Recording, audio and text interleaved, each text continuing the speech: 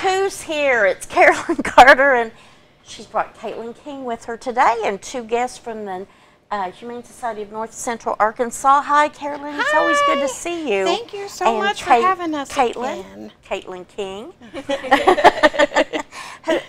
Tell us who you brought with you today. So I have Sibby here, and Caitlin has her sibling, Lynx. Sibby? Sibby and Lynx. And tell us about these. Oh, thank you. I have a card here that I could have we just could get you in a cat really quick. So we could get you into 2 cats really quick. Yes, very easily. They are looking for a home. Oh, yeah. They're looking for a home, and tell us about them. How old are they? They're about 2.5 months now. They were found, believe it or not, as strays. Now, did you go looking for them, or did someone bring them in? Somebody brought them in to us. They brought Mama and 3 babies. One baby has already been adopted. Oh, okay. Mama's still at the shelter. She's hanging out, waiting for a home of her own. But I brought the babies with us because we're in the height of kitten season. So we have lots and lots and lots of kittens to choose from. And how old are Sibby and Lynx? They're about 2.5 months. 2 months, yeah. So are they ready to go now? They are. They've already been altered. They've already gotten their first set of vaccinations. That's the first time I've heard that. Altered. Altered? Yeah. Spayed or neutered. Yeah, spayed or neutered, yeah. Whichever is appropriate. Absolutely. They've gotten their first set of vaccinations. They got stuff for fleas, and they got stuff for worms, and they got stuff for parasites. And people don't know a lot about that. They think, if I just want a pet, I just want it, we're not going to do anything else. But you have to do these things you do. On a regular basis. You have to take care of them on a regular basis because they get those types of things from the environment. Right, and if you have an outside animal, you're going to have to do some kind of tick and flea removal or prevention. Yes, they need that prevention. They sure do, because they just love to get on them. Yeah, right, and it's really bad for their health. So they've had their vaccinations now, and so they're ready to go. Are they litter box trained? They are. Oh, wow. So they are. They use the litter box at the shelter. Now, don't you find that most cats are looking for some kind of area to go do their business in anyway? Cats are very clean. Yes. They really are. Yes. As long as their litter box is clean, they'll use it. Yeah. And they've been socialized, obviously. Of course, all of the kittens and cats and dogs. Absolutely. Are socialized at the Humane Society. These kittens are kind of laid back. They really are. As opposed to some of them. They are being very good, but they had a very good play session this morning. So. Okay. So they're a little tired. What kinds of things would somebody that's interested, maybe that hasn't owned a cat in the past, what kinds of things would they need to be aware of if they're well, if you get a kitten, we actually recommend you get 2. Because and why is that? Because one kitten will actually get into trouble. They will climb on things, they will knock over things, they'll climb curtains because they're bored. But so if they have a one, buddy, they'll play with each other. And most of the time that will keep them out of trouble. Yeah. So that's why they're kind of laid back and calm right now. Okay. Absolutely. They do a whole lot better together as a couple. Most people who have cats have more than one. And so it's actually a good thing, especially if it's a kitten. But having things to climb, because kittens love to climb, having things to play with, bat around on the floor like little balls, little bitty scraps of fabric. They love to play with just about anything.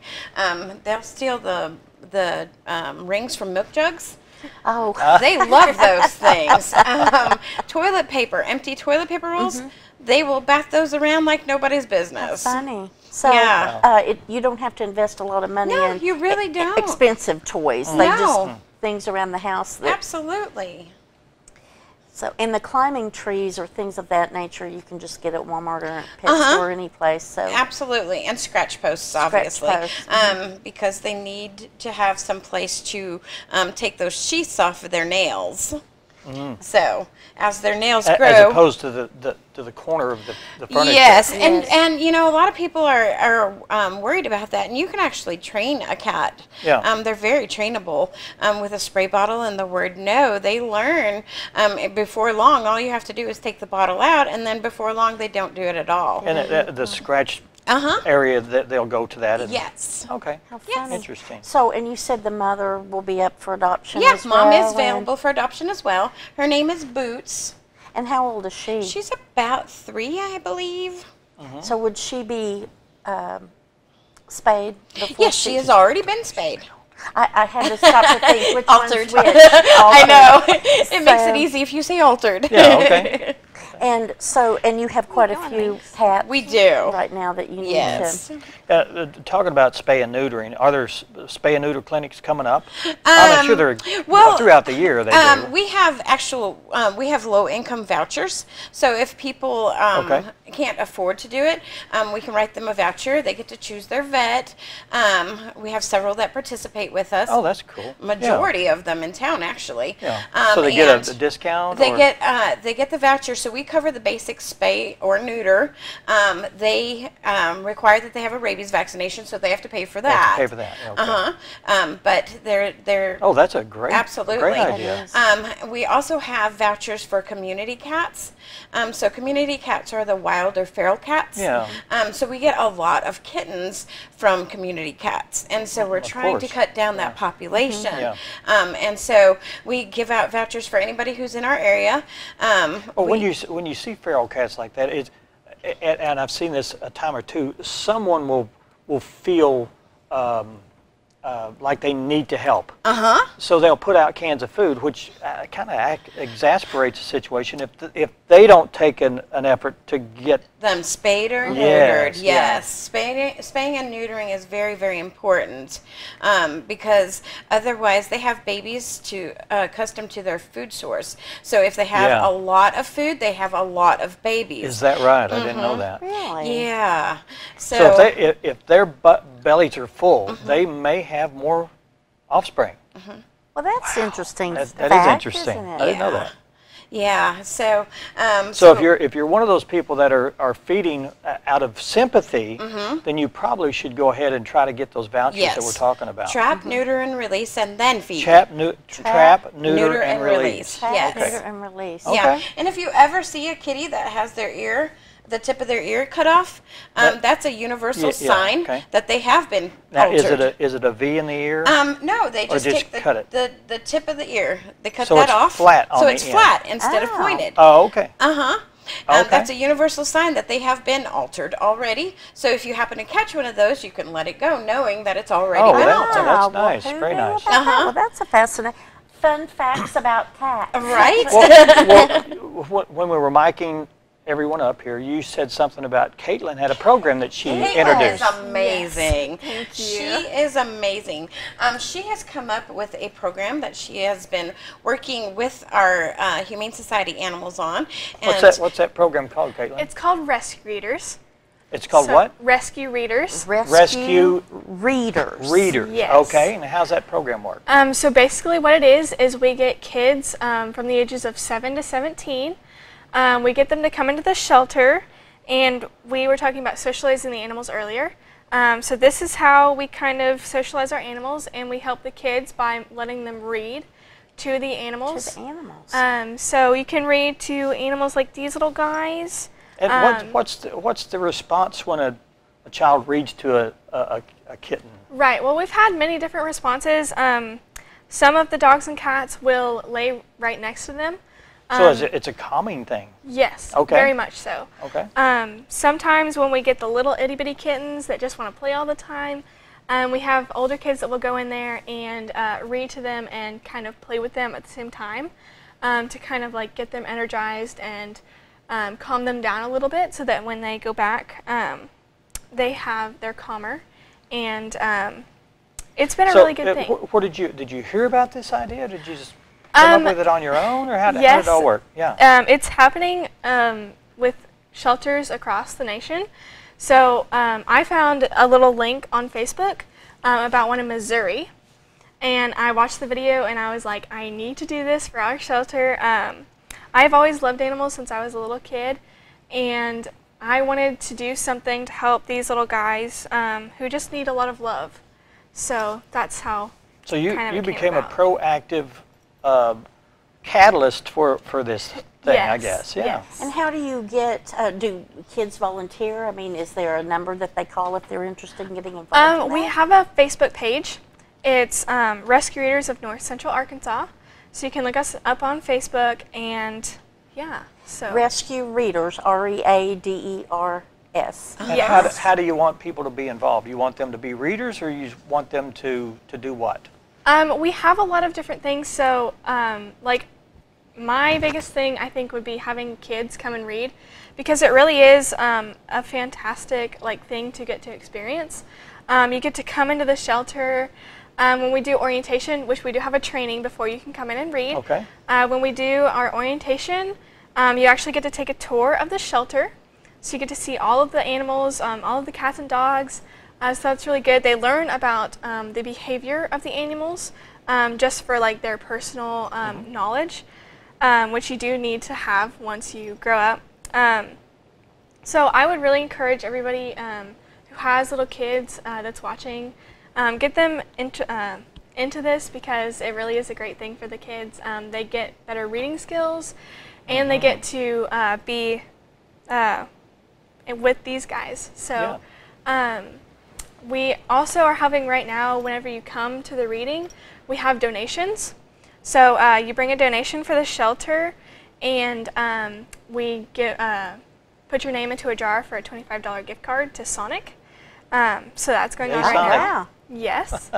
And you can always bring in, if you have extra books or pillows, you can bring them to the shelter to help us out.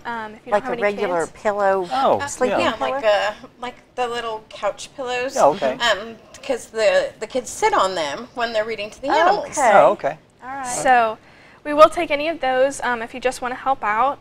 How often do you do the reading? We do the readings probably about 3 times a month, I would say. Okay. Well, we do orientation 1 time a month. Yeah, we and do. We've been doing during the summer two different times readings. Okay, 2 times a month. Okay. All right. And all that information is found on your Facebook page. And you Correct. can just go there, and if you want to be involved, then you can just do a private message, or Correct. can you like the group, or you have to Yes. join us? Is it a secret group, or is it you have to? I don't- It's an it's open not. group. Okay. Yeah. Just like it. It's And a great way you're in. to Okay. get kids involved with the Humane Society, Absolutely. number one, Well, and help with reading skills. And also, it gives you a better understanding for the animal itself. Right. Like I said, we do a little class on animal behavior and how to read animal behavior. So it gives the kids a better understanding of just what the animals are going through, and how to read an animal. Like if you come across a dog that's gotten loose in the streets, and you need to help them, but you don't really know how, you can read their body language and figure out what to do from there. And we give a lot about the stories about the shelter animals that we have in the shelter. So the kids get to learn what the shelter does for our community. Sure, yeah. And so yeah, I think it's just a great, Wow. great thing. That's a She's good thing. amazing, I'm, right? I'm You're glad that you're involved. Yeah, it's entrepreneur. really good You've to got be involved. Absolutely. bright future ahead of you. Thank I mean, I you. just feel like, wow. Yeah.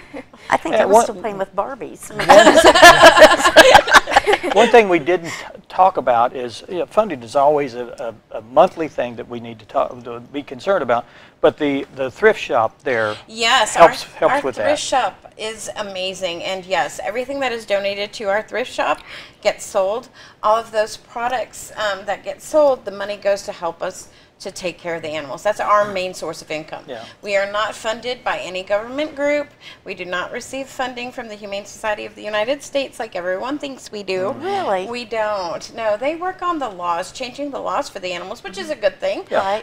But they do not no fund the funding. Humane Societies. And you're a no-kill shelter. We are a no-kill shelter. Because you're always full. Uh-huh. Always. That One- is very one true thing too. I will say, if you're cleaning your house out, or you have extra clothes, always consider the Humane Society as a source to donate. Yes, because those donations turn into money. Yeah. Yes, absolutely. When you donate, you're helping little kittens like this. And well, Lynx and Sibby are available, and they're here with us on stage. And they need a home. Oh, I see you looking. You need to come and. Lynx is like, yeah, well, take me home. They're ready to go now. And if you're interested in either one of these animals or the ones that are there in the shelter right now, they're all available. Many available right now. And if you just want to make it a family affair, the mother is, you say her name is? Boots. Boots is available. Boots, Sibby, and Lynx are available now at the Humane Society of North Central Arkansas. Thank you so much for being here. Thank you. And come back anytime. We always like for you to come and